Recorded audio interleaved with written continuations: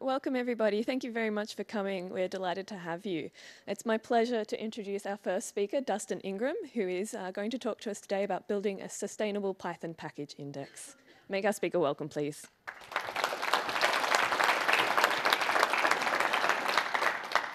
Hey, everybody.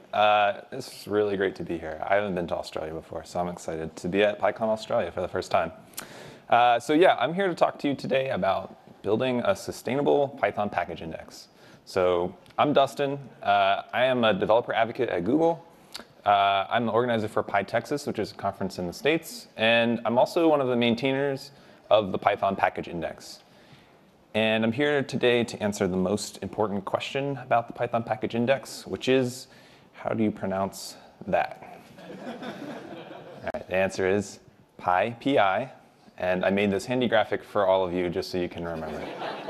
All right, so not PyPy, not anything else, Pi, P-I. So today, all right, I'll go back if anyone wants to tweet that ridiculous photo. I don't know why that costume exists. So today I'm going to talk to you a little bit about what PyPI is and what PyPI is not. And I'll talk to you a little bit also about how PyPI works. So both from a technical perspective as an organization and financially, like what keeps PyPI running.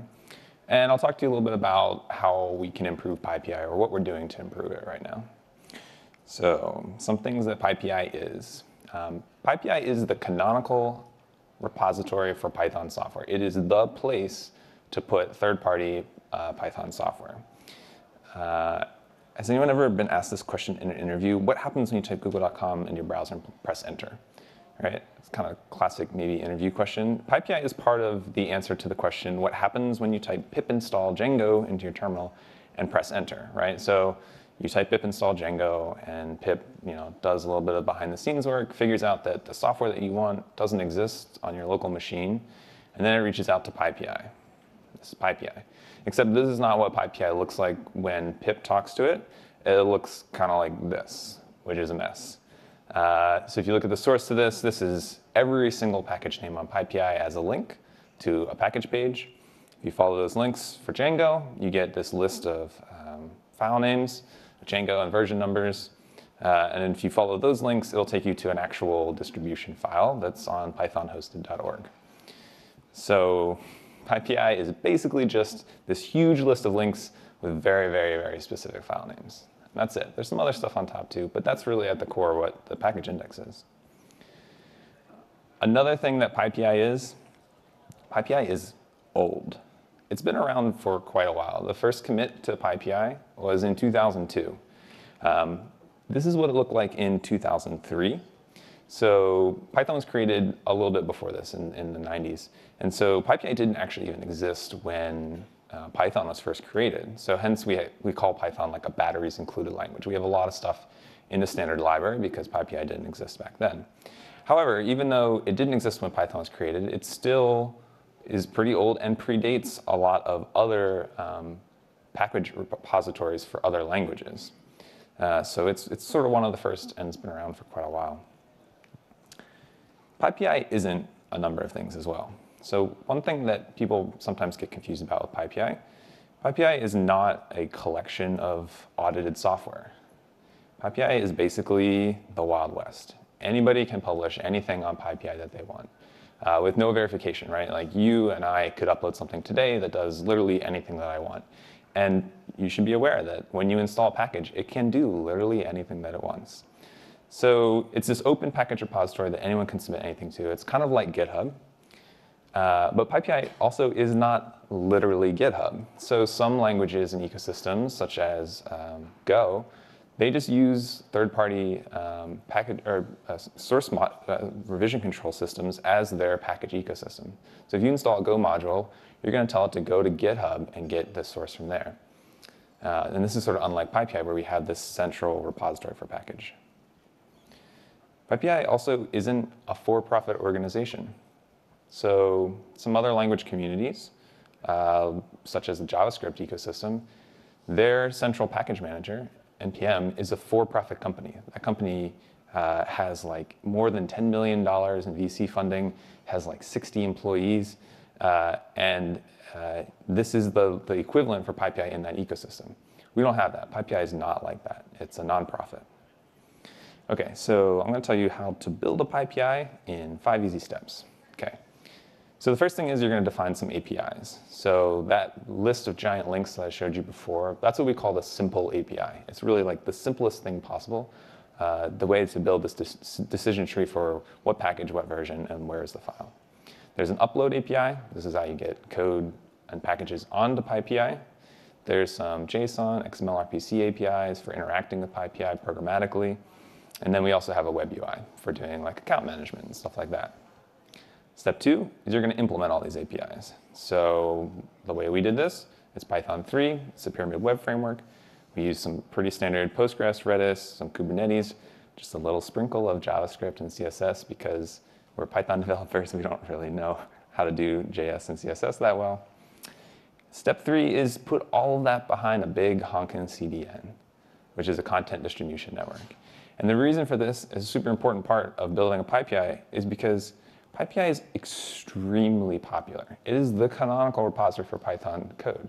So this is a screenshot I took yesterday of our backend of our CDN. And in the last year, PyPI has served 160 billion requests. And it's transferred almost 2 petabytes of data in the last year. That's a lot. That's huge. And then if you looked at the sort of real-time statistics for our CDN right now, you'd see that PyPI is receiving something like 6,000 to 7,000 requests per second. A lot of people are installing a lot of packages and transferring a lot of data from PyPI at any given moment. And the other thing is PyPI is growing as well. All these are trending upward, including the size of PyPI itself, the size of all the files uploaded to it. Nothing really ever gets deleted from PyPI, so it's only ever going to grow. So the mirror size is now at almost 7 terabytes of software. It's huge. Okay, so step 4 is, I don't know, and step 5 is profit. But really, actually, step 4 is try to make all that sustainable. And step 5 is hope that you break even in the end. So that's sort of where we're at today. So I'm going to talk to you a little bit about how we can make PyPI sustainable from a couple perspectives. The first is technically. So like I said, PyPI is this critical piece of infrastructure for the Python community. It absolutely has to exist. It's in the dependency chain for basically every Python deployment of every software all around the world for every Fortune whatever company.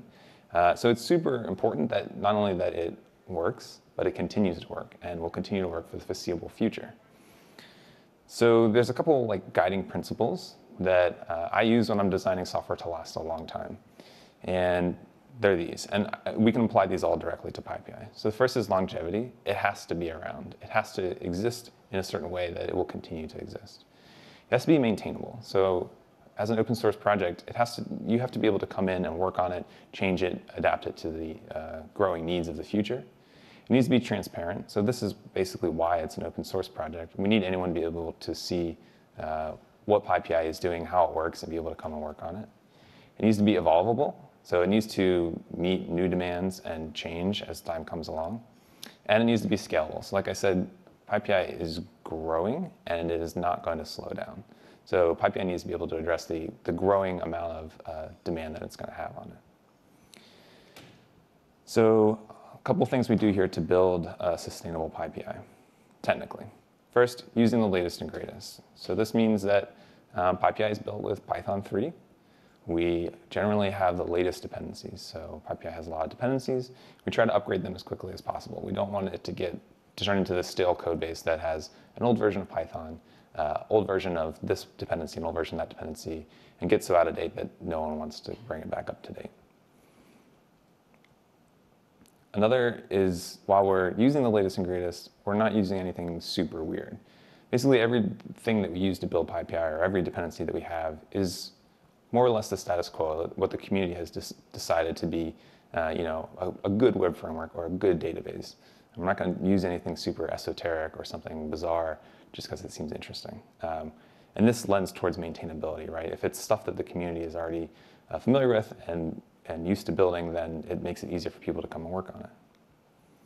Again, everything is open source for PyPI, and this makes it sustainable because anyone can come and work on it, and it's transparent to exactly everyone that wants to work on it. Along the lines of maintainability, PyPI, we focus on having a really strong local development experience as well. So if you're a PyPI contributor, I can get PyPI, a version of it, running up on your computer with Docker installed almost instantly. It requires very little configuration, and that lowers the barrier for new contributors and for entrants, people that want to work on it. Another thing that helps with technical sustainability is tests. We write a lot of tests. Tests prevent us from breaking things going forward, creating breaking changes, and actually PyPI has a lot of tests. PyPI has actually 100% test coverage, which when I talk to people about PyPI, they're like, that's insane. Why would you even bother to have 100% test coverage? 100% test coverage is kind of not always guaranteed to fix all the bugs, right? Just because you cover all the code paths doesn't mean that everything is technically correct. However, there is this additional advantage to just having a lot of code coverage, and that's we can really easily make changes and be sure that they're not going to break existing behavior. And it also requires new features to have a certain level of investment. So you can't just sort of code cowboy into PyPI and write a feature and make a PR and say it's ready to go. You actually have to write tests, 100% coverage tests for that feature to ensure that it's working as you expected before it gets merged. So while that does sort of slow down how quickly we can build features, it also makes sure that we're only really building the features that are absolutely necessary and require the right amount of investment. As far as scalability, we designed PyPI to be really read-heavy and cacheable. So this allows us to offload a lot of the hard work that PyPI has to do onto our CDN. So this means also that PyPI is really resilient to downtime. I could take PyPI down right now, and I have before accidentally, and and you probably wouldn't notice because almost if you saw the graphs before, 99% of our requests actually hit the CDN and don't actually make it to our backend. So it's really resilient, and that means that us as maintainers can sort of step back and not have to carry a pager necessarily. It's probably going to continue to work just fine, even if there's a slight problem. Let's talk about maintainers. So let's talk about organizational stability or sustainability. And so I said before that we are not a nonprofit, or we're not a for-profit. What are we? Well, we're a nonprofit. So PyPI is a project of the Python Software Foundation, because we all know how sustainable that nonprofits are, right? So this is actually great for us because that means that we exist under this umbrella of the Python Software Foundation, whose mission is to further advance Python, and PyPI is definitely part of that. PyPI is also run almost entirely by volunteers because we know how sustainable volunteers are as well. So there's a sort of a cadre of people that work on PyPI. So there's a few administrators, Donald Stuft, Ernest, and I all get part of our time as our day-to-day jobs to work on PyPI. We also have some other maintainers who occasionally also get paid to work on PyPI. So Nicole is our UI UX. Sumana is our project manager. I'll talk more about that in a second. We also have some moderators. So these are people that are just totally volunteers, but they help respond to user requests, triage issues, and handle other things like other administrative issues on PyPI. And we also have 200 individuals that have actually committed changes to PyPI as well. And all these people are part of this group of volunteers that makes it run. The thing about volunteers is for all these people, there's basically three things that mean that they can work on PyPI. Either someone's company is paying them to work on open source, and we've gotten lucky and they've decided to work on PyPI. Someone's unemployed and they're just bored, and so they've come to PyPI to spend some time. Or someone is not getting enough sleep. They both have a job and they want to work on PyPI anyway, and they're not getting paid to do it. I've been all three of these. So yeah, this is not exactly sustainable, but it's sort of the best that we have right now. And there's some other things that we can do financially to make this a little bit better as well. Let's talk about financial stability, sustainability. So PyPI exists almost entirely on in-kind donations from its sponsors. So for things like metrics, alerting, search, we get donations from companies like Datadog, Sentry, Elastic. For compute, this is AWS and GCP. And for our CDN, this is Fastly. And we depend a lot on all these sponsors, but we especially depend a lot on Fastly. And I just want to take a quick moment to shout out to Fastly right here. Fastly, our bill that we don't pay to Fastly every month is $200,000. It's almost $2.5 million a year. Fastly donates this and has donated this for years now as an in-kind donation. So Fastly is awesome. Thank you, Fastly. And that's especially poignant in comparison to the way that PyPI makes cash. So we have individual donors. This totals about, we just added this up yesterday actually, $250 a month. Not $250,000 a month, $250 a month. So this is not what's sustaining PyPI. What's sustaining PyPI, and while these, to be said, these individual donors, we appreciate every dollar, and having some income for PyPI is really important. But PyPI exists almost entirely on the backs of all the sponsors that have donated services to us. And so we also sort of need a way to work on PyPI and not just have services donated to us. So when we add new features, like these sponsors aren't donating new features to us. They're not paying anyone to work on PyPI. We need another way to do that. And that way to do that is our grants and awards. This is something that, a year ago we weren't really doing with PyPI, and then we just sort of started doing it. So one example is, I showed you this screenshot. This is PyPI in 2003. This is PyPI in 2007. And then this is it 10 years later in 2018. These are like almost, they look exactly the same. It hasn't changed much in those last 10 years. And it's not really fair to say like PyPI didn't change in 10 years. Because one thing that actually that you can't tell from these screenshots is that PyPI went from about 2,000 projects to more than 50,000 projects in that time period. It really grew almost exponentially. But basically, we decided that PyPI, the code base that we had written for PyPI, was no longer serving the best needs of the community, and we needed to rewrite it. We started a total full stack rewrite. This is Warehouse, if you guys have ever heard of the sort of code name for what PyPI is now. But this effort stalled, basically because of the fact that we were all volunteers, didn't have a lot of people to work on it full time. Basically, we could slowly chip away at features, but we weren't going to get to the point where it was ready to release.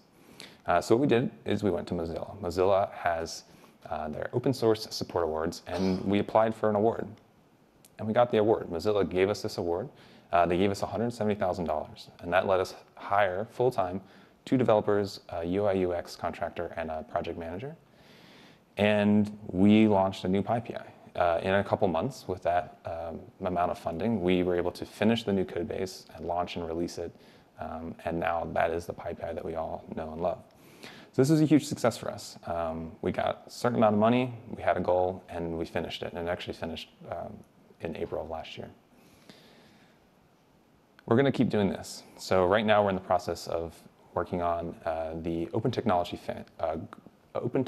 Fund grant that we received.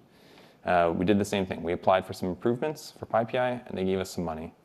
And we're in progress on shipping this right now. So the Open Technology Fund, they gave us $80,000 with the goal of building more secure features and accessibility for PyPI, and it's almost finished. So actually, just recently we launched support for 2-factor authentication for PyPI, thanks to this work. And we also just recently, like last week, merged support for API tokens. So you, instead of using your username and password, you can upload packages with API keys instead. And we're going to keep doing this. So we got an award from Facebook. It hasn't started yet. It's $100,000 to do cryptographic package signing and launch. And again, going to keep doing it. So maybe you want more sustainability. Maybe you want like a for-profit PyPI, which could have things like private repositories. This is a question that I get over and over again. If PyPI has had these sustainability problems, why don't we just turn it into a for-profit organization? We have all these great features. So there's some challenges here. One, it's a challenge to our nonprofit status. We start doing for-profit things, and we might lose our nonprofit status with the US government, and that would be not good for Python in general. Second is our donated services. So we rely on a lot of donated services. We start making money, they might step away. There's also a current ecosystem of tools and packages that depend on PyPI, sort of filling the gaps in these features that we don't have. So if we start fulfilling them, they might suffer as well. And our volunteers. We can't really expect volunteers to start working for a company that's making money if we're not paying them. And the transition itself would be challenging as well. Turning something that exists as a nonprofit into for-profit would be really hard. And actually, maybe this isn't even a good idea for a package registry. So NPM right now is suffering, and it may be not succeeding, maybe due to its organizational structure. So NPM's having a lot of layoffs, and actually, this title's funny, but its CEO just left recently. Okay, so if you want more sustainability for PyPI, this is what I suggest you do. Donate. We don't get a lot of donations, but they do count. You can donate your money to python.org/psf/donations. But more importantly, you can donate your time as well. And it's arguably more valuable. So you could go to Warehouse and make contributions. You can become a moderator and eventually maybe become a maintainer and move along. We'd really appreciate all that as well. If you want to work on PyPI, I have these stickers. They're really fun contributor stickers. You can merge a pull request, and I will give you one. And yeah, that's all. Thanks, everybody.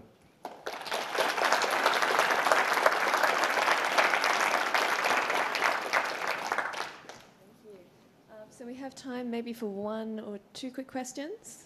Anybody in the audience? One over here, okay. If you can stand up and come to the aisle, it's a really big room. We might give you more time for an answer.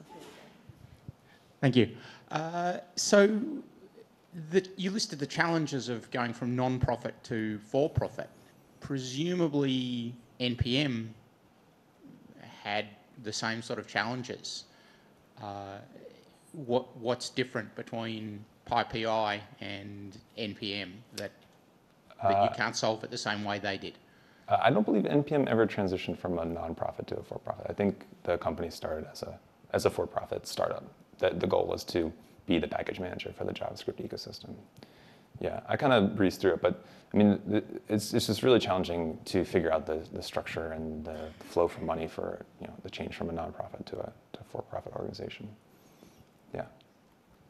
I don't know how relevant this will be, but I have been thinking of putting a package into PyPy, and I don't have any code, but names are hard, and I picked 2 names, and they are empty packages right now. I just got the 2 names reserved for, whatever. I'm only going to use one of them, though, right? The other very good name will be unused, and I don't know how to give up the Sell it on ownership eBay. of that name for someone else to use. Donate the money to PyPay. No, there's a process for that. I can talk you through it. But basically, yeah, and that's one of the issues with PyPI being so old and having a flat namespace is that yeah, package names are getting sort of eaten up. But yeah, we do have a process for releasing unused and defunct package names. One last very quick question. Is it a priority at all cleaning up all abandoned projects on PyPI or getting rid of projects for whatever other reason? Or is it just a case, well, the whole thing's going to keep growing and we're going to keep having enough space and yeah, we don't care about those projects? Yeah, so like I said, the package names is a problem because there's a finite amount of those. And actually the way PyPI works is you can't re-release a certain version of a package with a certain distribution type. Once you do it, it can never be released again. So even if we release package names, that won't fix that problem. So yeah, I think generally the way that we approach it is someone is maybe depending on that software, even if that project looks abandoned. And actually, if you're sort of following along in the Python community, a prominent maintainer recently deleted a bunch of his packages that he thought were totally unused and he had deprecated for several years. And a bunch of people came out of the woodwork and said, wait, we need those. They're dependencies for our projects. Please put them back. So yeah, it's unlikely that us as maintainers are going to go through and sort of cull the cruft. But what we might do is make it easier for people to determine what is and isn't abandoned and what's actually generally being supported and what's the community is using, so that those packages that are abandoned sort of, they don't disappear, but they become less prominent. All right, thank you. Let's thank Dustin one more time. We have a Thank speaker you. with you as well. Thanks.